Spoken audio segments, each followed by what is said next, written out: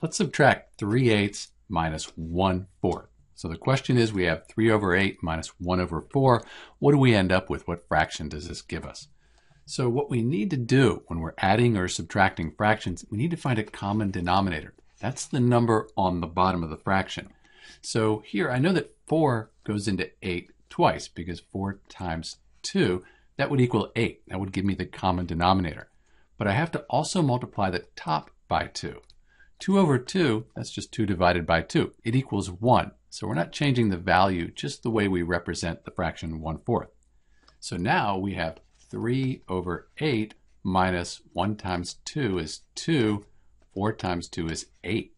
So now we have that same denominator there. We can just subtract the numerators, bring the denominator across, and we'll have the value for 3/8 minus 1/4. So 3 minus 2 is 1. Bring the 8 across. 8. 3/8 minus 1/4 equals 1/8. This is Dr. B, and thanks for watching.